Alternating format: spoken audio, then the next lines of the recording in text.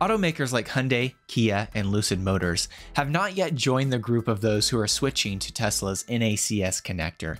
And I believe one of those big reasons is the fact that Lucid's vehicles and Kia and Hyundai's newest vehicles, like the Ioniq 5 and the Kia EV6, they feature a very high 800 plus volt architecture. However, Tesla's NACS connector is indeed capable of supporting a 1000 volt system, and apparently Tesla's V4 superchargers have the theoretical ability to operate at 1000 volts and may do so in the future. So let's discuss NACS and 1000 volt charging. I'm John, and this is Cleanerwatt.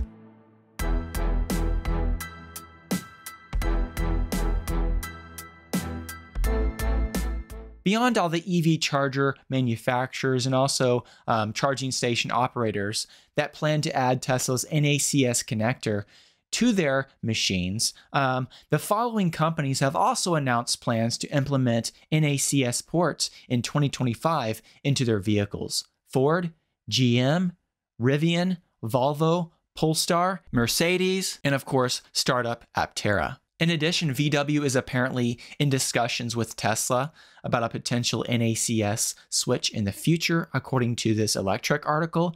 But automakers like Stellantis, Hyundai, Kia, Lucid Motors, Toyota, BMW, and Mazda, for example, have not yet announced that they're going to make the switch. I'm sure each one of the automakers that haven't yet announced that they're making the switch to Tesla's NACS connector have their reasons. And we do know that one of the big reasons why Lucid Motors has not switched over comes down to the fact that they have equipped their vehicles with a very high voltage architecture. Lucid Motors CEO Peter Rawlinson made this very clear when he was asked specifically about switching from CCS1 to NACS in a Wall Street Journal interview last month, as was reported by this Inside EVs article. And the author of this article wrote, really summarizing Peter Rawlinson's response to that question, quote, "Lucid's boss does not appear to be too excited about NACS. He pointed out that the CCS1 and NACS are just plastic plugs with some copper." Now let's set aside the fact that Tesla has an extremely large and extremely reliable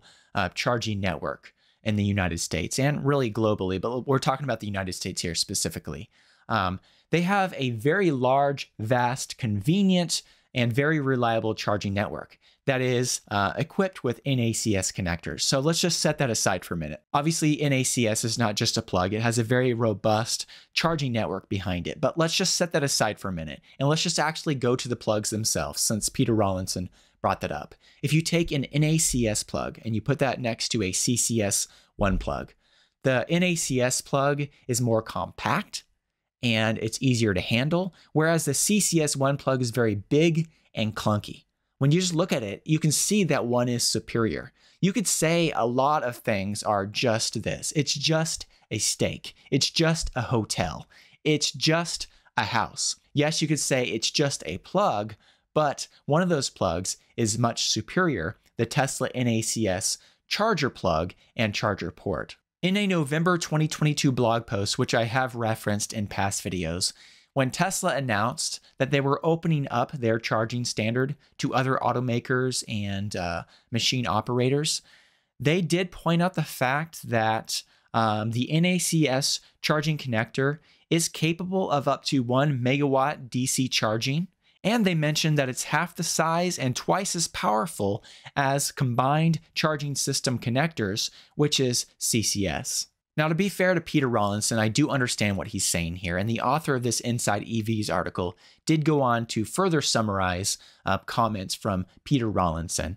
And basically, his point is that, yes, NACS and CCS1, those are just plugs. What matters more is the charger behind those. And he is pushing for very high voltage charging systems that will allow the current to be lower and increase the efficiency of charging. In order to demonstrate what we're talking about here, lowering current by raising voltage, it's important that you realize that there's a basic electrical equation that says that amps times volts equals watts. So for instance, if you have a 250 kilowatt Tesla V3 supercharger, if that system is running at a 500 volt architecture at 500 amps, that would give you 250 kilowatts of power.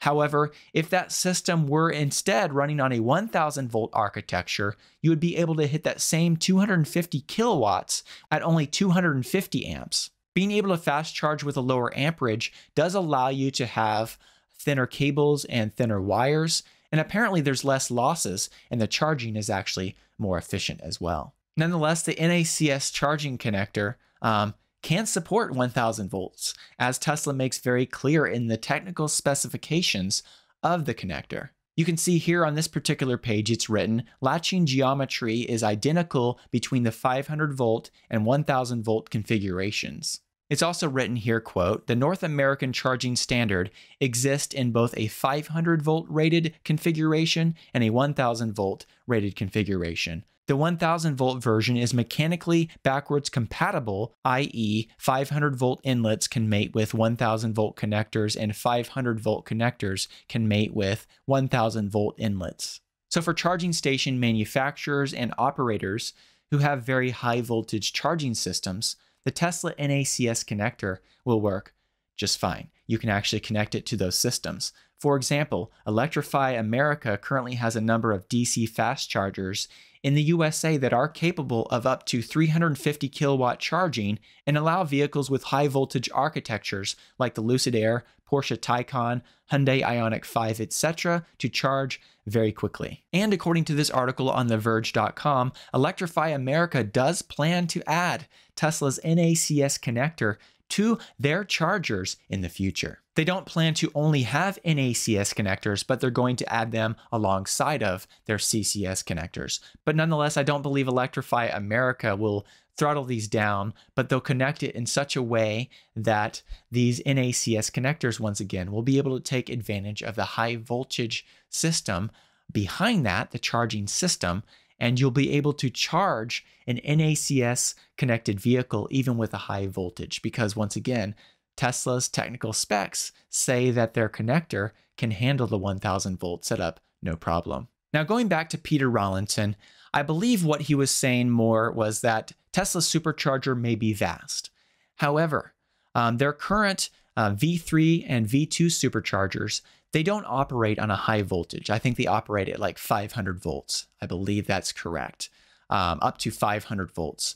So for example, if you were to connect the Lucid Air to a Tesla V3 supercharger, it would not be able to take full advantage of the capabilities built into that vehicle with a high voltage system. It would charge at a slower rate than it would if connected to a high volt charger like one of Electrify America's chargers. So I believe Peter Rawlinson is basically saying that he doesn't want to lock the industry into a lower voltage architecture. But once again, I don't believe that's the case with the NACS connector, that it doesn't do that. And once again, going back to Tesla's V4 superchargers, which they are bringing out in the future, and I believe there's one in existence right now, as far as I know.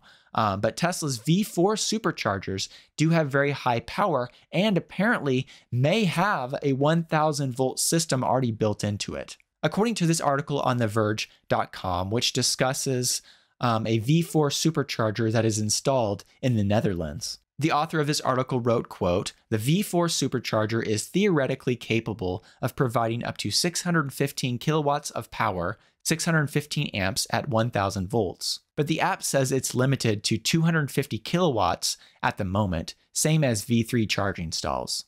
So I don't know about you, but I find that really interesting. It appears like with Tesla's V4 superchargers that they have the system already in place for a 1000 volt charging experience. So as Tesla moves to opening up their supercharger network to more and more brands, really starting next year and then really going full force in 2025, by 2025, I expect in the USA that we'll have quite a few of these V4 superchargers installed, and likely eventually, if not immediately, but eventually, they will have very high charging abilities that I believe could even surpass Electrify America once again with a theoretical capacity of over 600 kilowatts of charging. Now, when it comes to the electric architecture of Tesla's vehicles, every Tesla vehicle, with the exception of the Tesla Semi, features a lower voltage system. However, the Tesla Semi does feature a 1000 volt powertrain and possibly a battery as well.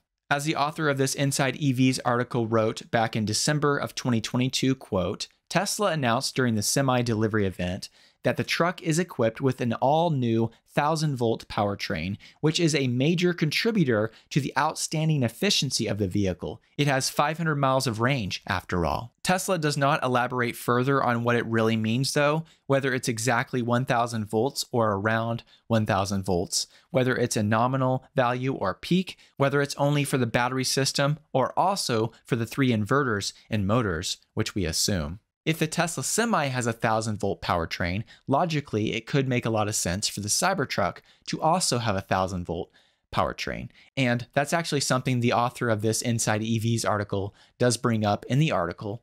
But if that is the case, and if the Cybertruck does have a 1,000-volt powertrain, then that would also line up with the fact that, once again, the theoretical max charging rate of Tesla's V4 superchargers is apparently over 600 kilowatts, and apparently that system can run at 1,000 volts. So at the end of the day, Tesla's NACS connector is clearly superior to CCS1, is capable of supporting high voltage architectures if connected to the right charging station hardware, and Tesla's V4 superchargers could very well offer high charging speeds of up to 600 kilowatts in the future and operate at very high voltages. So in the end, if automakers want to stay relevant and really survive, I believe they will have to switch over to NACS. And by the end of this year, I predict most, if not all of the holdouts, will announce that they are adopting NACS in the future, because I believe they'll be left behind if they don't. Do let me know what you think about all this in the comments section below. I'd love to hear from you. And also, I'd like to say once again, thank you to all of those of you who support me through Patreon. If you'd like to find out more about how you can support my work through Patreon, I will put a link in the video description. Thank you so much.